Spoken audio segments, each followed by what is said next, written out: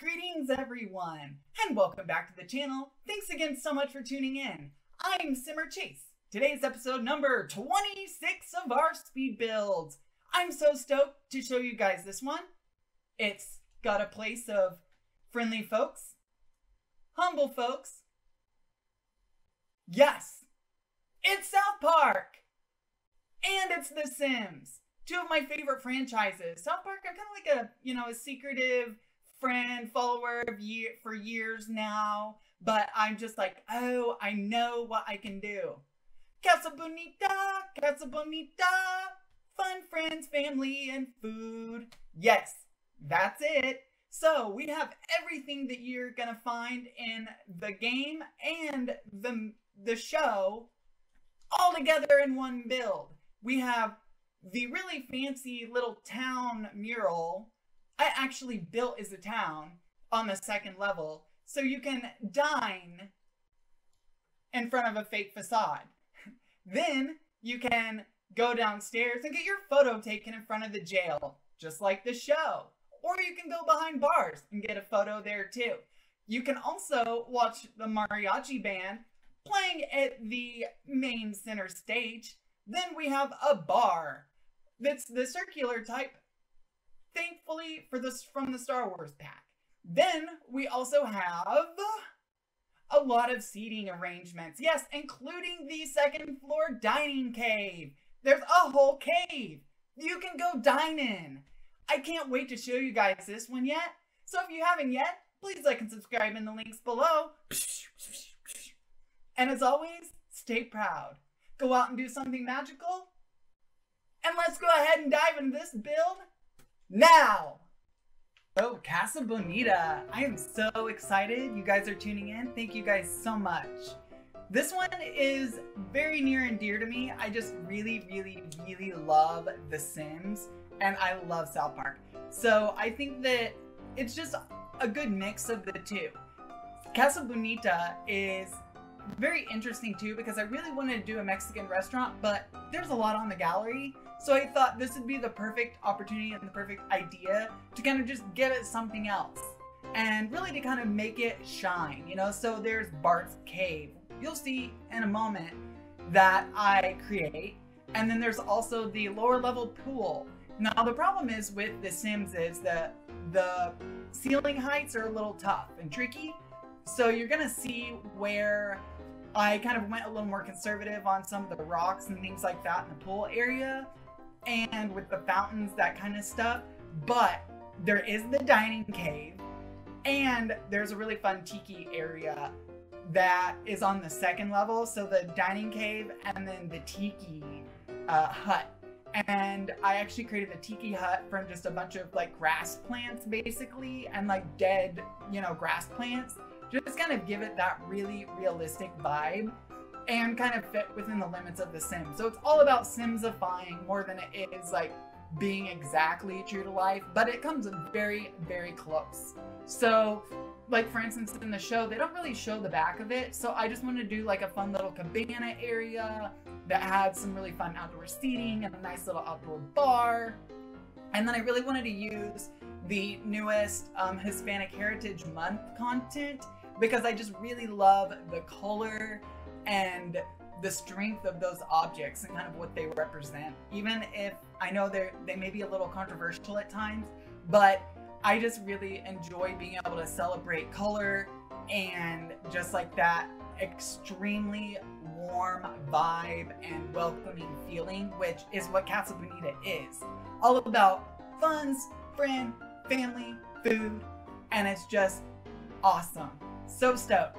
So right now you're seeing the stage come together where the mariachi band plays, and I really wanted to make sure that we really had a really good cave because I have never really made mazes before in The Sims, but I really wanted to maximize and continue to maximize the first person view because I think it's really neat, especially as more people dabble into VR and augmented reality. I think it's really fun to be able to kind of make builds that are aesthetically pleasing and useful in first person mode. So you have a lot of content here in the maze, And so you gotta be careful because some of it might just pop out and snatch ya. Might just grab ya. Might just poke you. And I use Skelly Sims. Yeah, so Skelly Sim is even in this one from Get to Work. We have a lot of rocks from Island Adventure and Star Wars. We have the Star Wars round Bart you're gonna see go in a moment, and a whole mess of other things. So right now I'm just kind of getting through all the pieces and different stuff. With this one, this build, I really wanted to make sure too that it just kind of had a lot of usefulness for us. So it's gonna have lockers with the pool. It's gonna have bathrooms, obviously. It's gonna have a nice sized kitchen to be able to accommodate many. Because in the game, when I play, I like using mods. I don't use mods to build at all. I don't do CC. But when I'm playing on my own, I like to do the full house mod by MexiSim, or MexiSim. And so with that, you can really add a lot more patrons and you can really fill the place and pack it.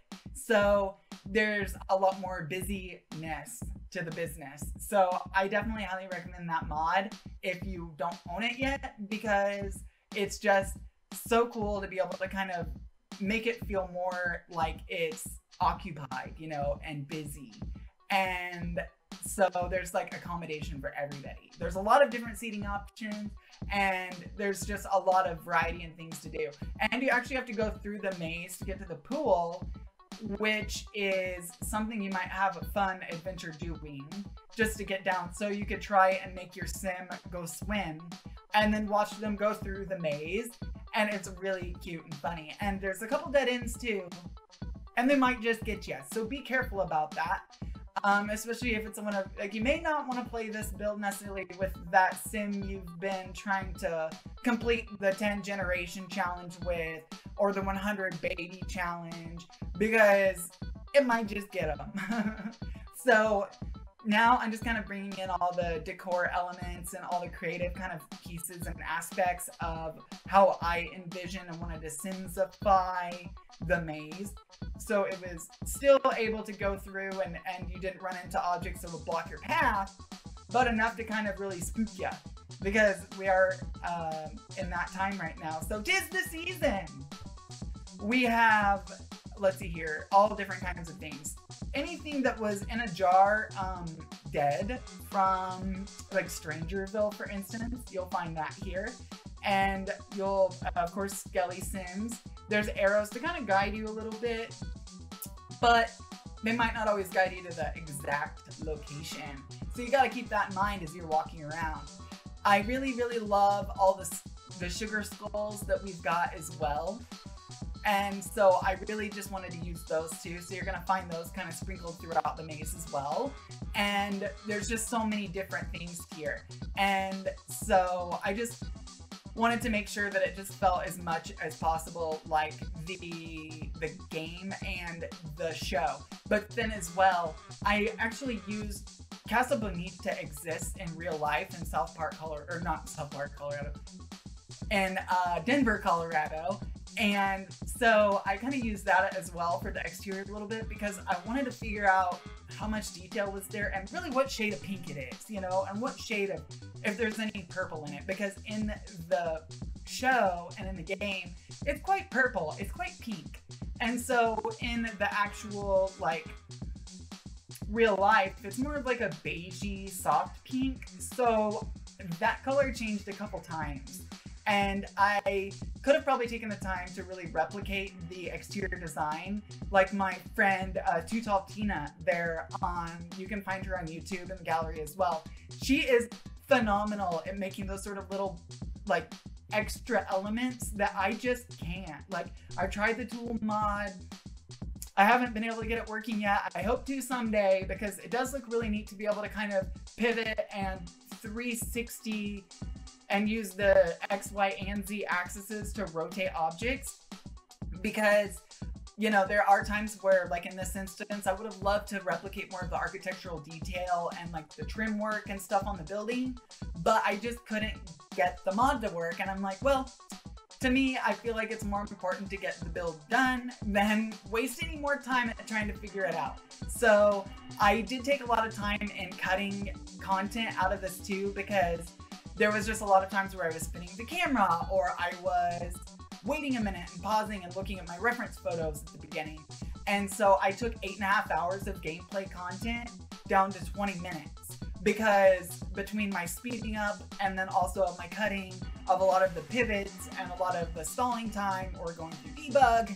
So if you might see like objects just appear and then disappear, and that's because I wanted to bring it as close to the game and the reference as possible. And that's kind of the tricky part of doing recreations, is, you know, trying to get not only it close, but making sure you have the right scale and that things fit, because, you know, we're only allowed so much height and so much width and that kind of thing. And then it's kind of in the block pattern. So you really have to take that into account as well. So like I said before, I did go a little more conservative than what I would have preferred in the pool area, because like in the game and on the Casa Bonita show from South Park, it's like on season 7 of the show. It actually had like this really fun diving area that just had this really tall diving board that was all in rocks, that kind of stuff, and there's just not really an easy way to replicate that. So I went a little more conservative with that area, but when it comes to all the elements, they're definitely there. And so in a moment, you're gonna kind of see the dining cage come together.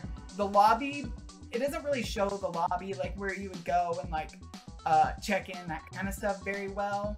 It's just kind of a dark, big, wide open, expansive area, and then they walk in, and then behind them is like just a lot of stuff and like banners welcoming you to Casa Bonita, and then on the other side there's like a mural on the wall for like the city. And so what I thought about doing is just kind of creating the exterior facade as though it's the mural, but it's actually like the working exterior facade from Get Famous. So I put a few of those together to kind of give you that ability to eat up there on the second floor, look down at everybody and look around, but then also to kind of get that, you know, indoor outdoor vibe inside. So no matter if it's winter or it's spring or whenever, you're gonna have a great experience at Casa Bonita, the Sims version. So now I'm bringing together the bathrooms, getting the first floor done. I really should start probably putting in more lighting at the beginning, even if it's just temporary, because this is like a little more cavernous of a build on the inside first, and then I forgot to toggle it to daytime, like afternoon, so it had more lighting. So there for a moment, I kind of left it to where it wasn't, and now of course it's been pivoted there, so it's a lot brighter just immediately. And so I do apologize for that. But thanks again so much for tuning in and definitely spending your time with me right now. So we have the outdoor cabana area and bar getting together. I just really, really love the pergola that we got. It's phenomenal. And it really goes well with a lot of the other content that they've provided us over the years. So it was just really a fun fit for this. And so now you're seeing the tiki bar come together. And this was just a bunch of the debug plants coming together as one giant roof, because you can't really put a roof inside of a roof, so, and have it really work out properly unless you start adding a lot more layers onto the building, but then it wouldn't look as close to the game or the show as I wanted it to. So now the dining cave's coming together. Yes, so you can actually go under here and eat and just kind of like socialize in your own little exclusive dining cave. And I really wanted to make this too because I wanted to bring to light the ability to do grottos, funky pools, and the ability to do a he or she cave, you know? So that's definitely an option and something I really wanted to bring home here. So now I'm bringing together the bathrooms. Again, they're colorful and they're just like what my takeaways are from like the American Mexican restaurants that we have here, which are just all about kind of sharing the family story. The ones that we frequent here actually have kind of that in public display and viewing, and they just kind of are very colorful, very bright, super warm and welcoming, and they always smell so good. So I really wanted to make sure that the kitchen had that pass-through window, so that like if it were in real life, you would definitely just smell great food and really automatically pick up that welcoming environment. So now I'm just bringing in all of the like little like details, you know. So we have a lot of dishwashers, because again, if you kind of pack the house with this one, it could definitely create a lot of dishes and a lot of patrons. There's like seating for I think 196 when I'm done with this. So you're definitely going to be able to, which is more like realistic in real life. So you're definitely going to want to try and fill it as close as possible. And this would definitely keep any restaurant owner busy. So there's kind of our banners in the Simsified version. Here's the upper level coming together now, and just kind of showing you all the different pieces of that recent content pack that we got, but kind of like hopefully tastefully put together. And then when I got closer to being done with this design, I kind of circled back one more time to look and make sure I had everything. And that's when I was like, oh, I need more lighting. I could do like the cabana lighting or like the party lighting and that kind of stuff. So we have a lot of that coming in now. And then I do have a lot of the other elements that you'll see here, like just different art pieces. And I didn't like, there's really no reason to kind of put this stuff behind the cave, because like you're not going to see anything behind it. So I just kind of gave it that like old woodsy sort of like old-timey vibe lighting behind it that you might put in a cave, and kind of just put that behind there. And I just wanted to really create it like more like the outdoor indoor vibe that Casa Bonita has in the show and the movie and the game. And so now I'm coming through and just pulling in like the extra little bits of detail, the lighting, the framed art, the posters, and getting kind of the pieces that I think are like, you know, really kind of making it feel like natural. And so now we have the really fun fountain, like when they walk in. This would be a cave had I had thought more about it, but there's not really a good way to make like a cave looking or like rock looking fountain here in the game with the content that we have. I mean, it might be, in theory, it might be possible, but if it is, definitely show screenshots or let me know. I would love to watch a video on how to do that kind of content, because it's really tough to be able to kind of take and assemble a lot of debug options into like one piece or one thing. And like I'm really strong, I think, at trying to figure it out, but there's just so many different debug options and pieces, and then being able to rotate a certain way that might just kind of give you that extra to where you could actually do that sort of design, you know, of like a rock formation fountain. So what I did is end up just making a really opulent, large fountain there in the front, and also then in the entry. So now we're doing our final spin around, and you guys can kind of see how it is, and you're gonna be able to see and go through the maze. Yes! Definitely want to stay tuned for that. So we're going through, here's the maze now, you see it, yep. And then in a second, we're gonna take a dive in it. In first person mode. So it's just kind of panning around. I wanted to make sure that you guys could really see the detail, the objects that I used, because it did kind of go quickly in the assembly process. So here we go, you're getting a good walk around inside, kind of just seeing a little bit of what it is and where it's all at. So we've got the bar here. I wanted to make it feel realistic with all the like TV screens and that kind of stuff as well.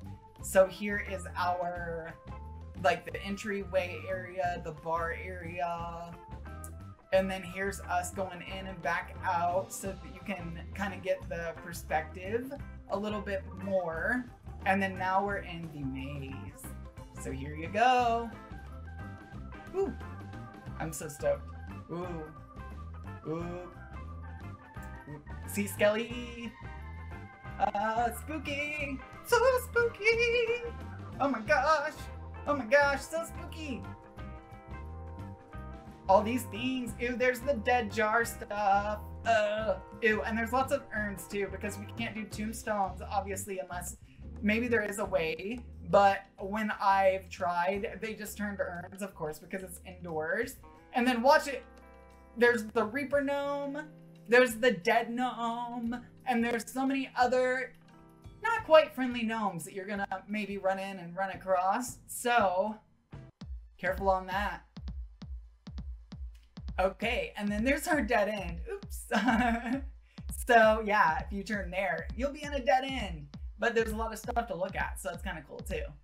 And then we have our sugar skulls and like really creepy, like dead stuff. All these like really spooky fountains and that kind of stuff on the wall.